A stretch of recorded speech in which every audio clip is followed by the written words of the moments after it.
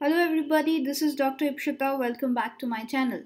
Today we shall be talking about biosimilars. So what are they? They are legally approved subsequent versions of innovative biopharmaceutical products made by a different sponsor following patent and exclusivity expiry of the innovative product. So first we have an innovative product, and when the patent and exclusivity of this product expires, a different sponsor makes a subsequent version of this product, which is the biosimilar. So because of structural and manufacturing complexities, these biologic products are considered as similar but not generic equivalents of the innovative biopharmaceutical. Biosimilars should prove comparable pharmacokinetics, pharmacodynamics, immunogenicity, safety, and efficacy to innovative biologic to establish biosimilarity.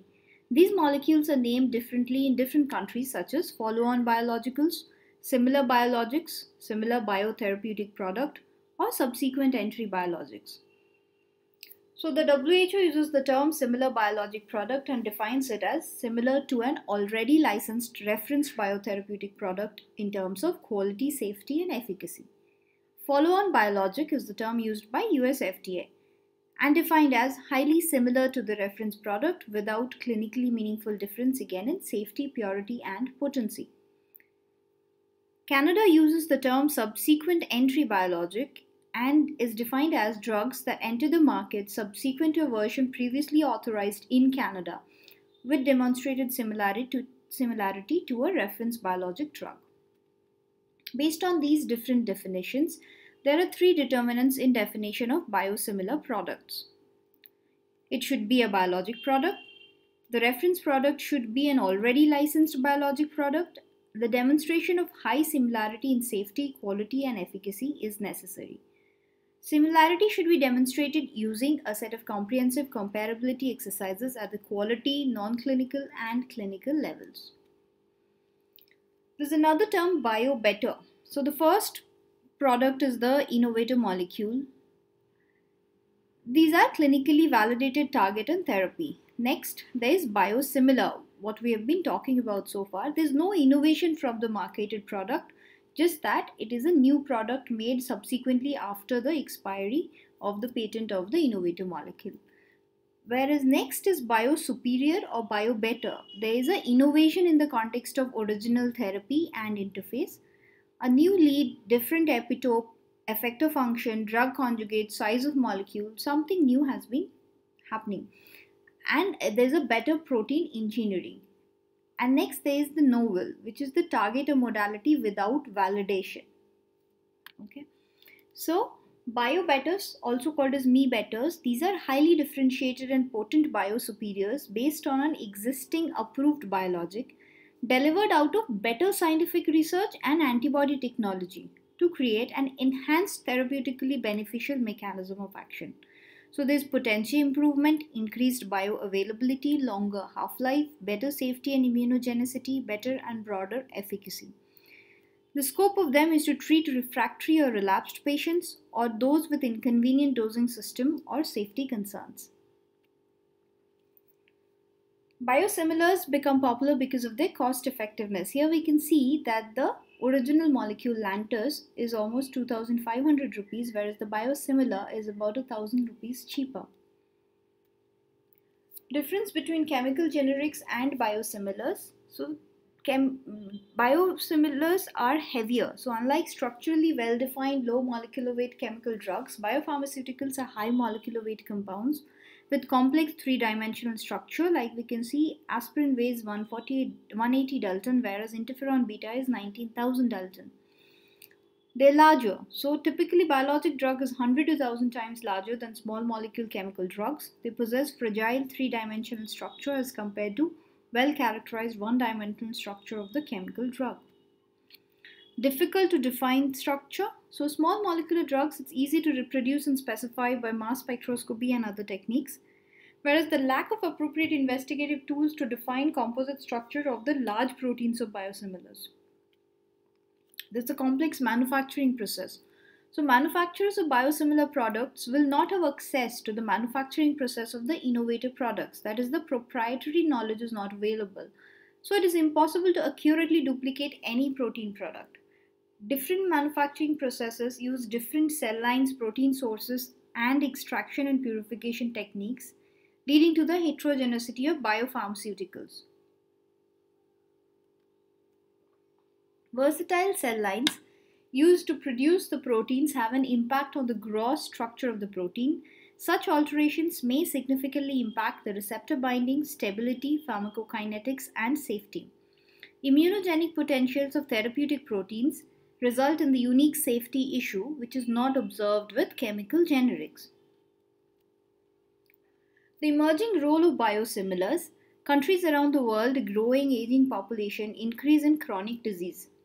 Expanding demand, so there's expanding demand for good quality healthcare, and that's a challenge of controlling the healthcare expenditure. The safe and regulated introduction of biosimilars into the market has been forecasted to increase access to much needed biologic medicines and reduce the costs.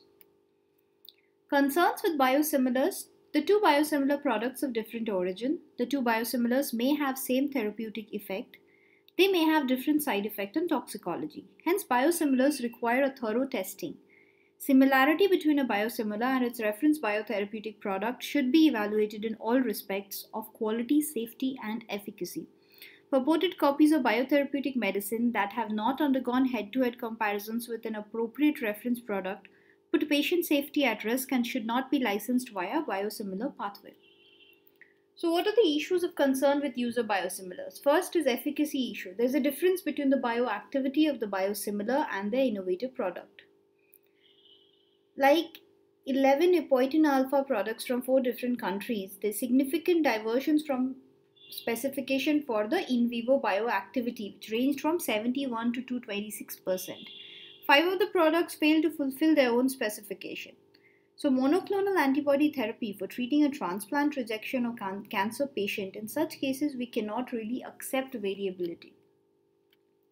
Second is safety issues, that is concerns regarding immunogenicity. For example, increase in number of cases of pure red cell aplasia associated with specific formulation of eptoin alpha caused by the production of neutralizing antibody against endogenous epoetin.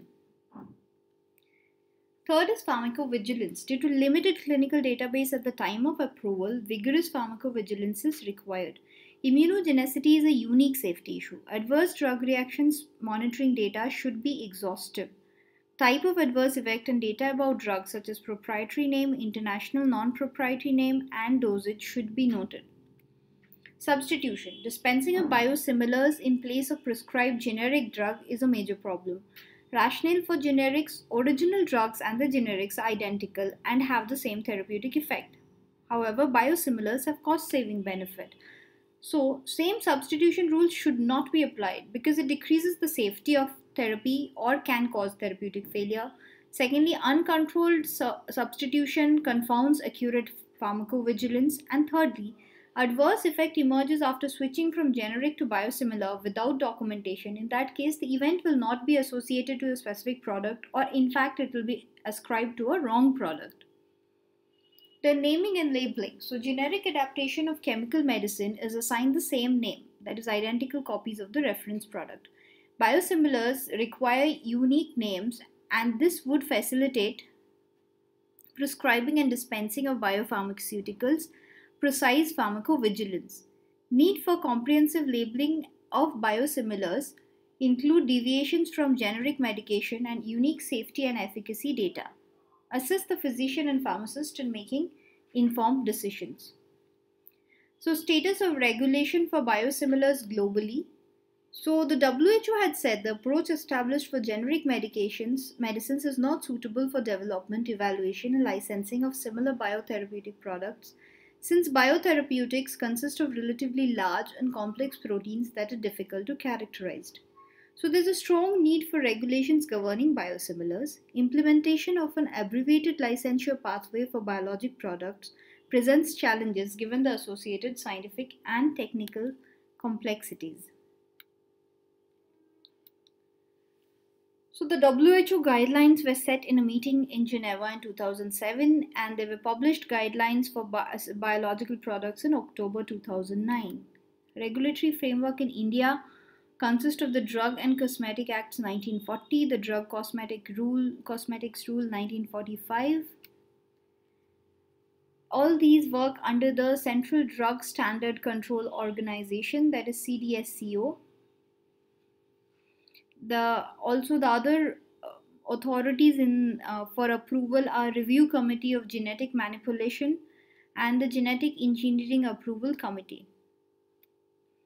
So what is biosimilarity? Biosimilarity is the regulatory term used to denote the comparability between a biosimilar and its reference medicinal product.